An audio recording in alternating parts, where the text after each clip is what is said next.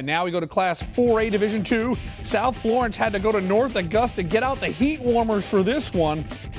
Dan Pippen's Yellow Jackets have an explosive player, Vinny Miller, 78 yards, 10 seconds in, it's 6-0 North Augusta. And Vinny Miller was just getting warmed up.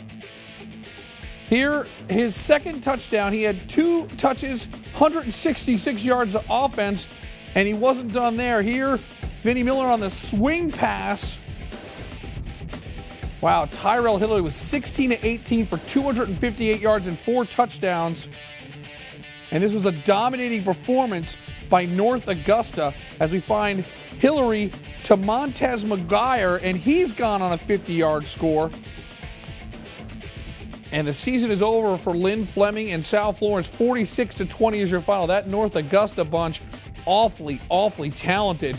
And Vinny Miller really set the tone right away in this football game. But what a great year for Lynn Fleming and South Florence. They got those 3 wins over West Florence, certainly the highlight of their season. And that offense, always exciting. They were able to get a 100-yard pick 6 in the second half, and they were able to get 2 scores on offense. Great job by South Florence this year. Their season is over.